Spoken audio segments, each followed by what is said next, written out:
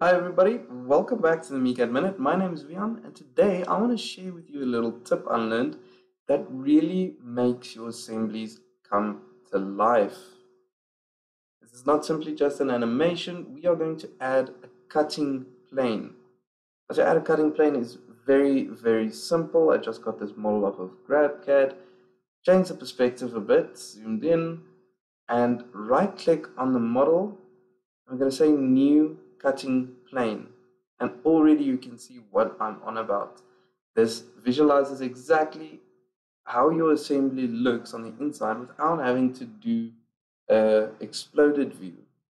What we're going to do is we're going to select, move it out of the way at a keyframe, and then move our timeline bar over, and then add another keyframe by moving the cutting plane right in the middle of the model.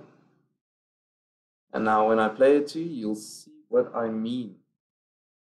Nice slow cut through everything.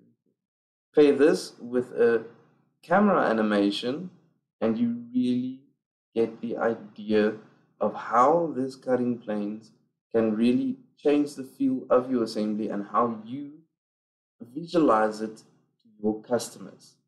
How to better communicate everything. So simply adding a new perspective on the cameras, just simply positioning it correctly, move these out of the way. Now you'll see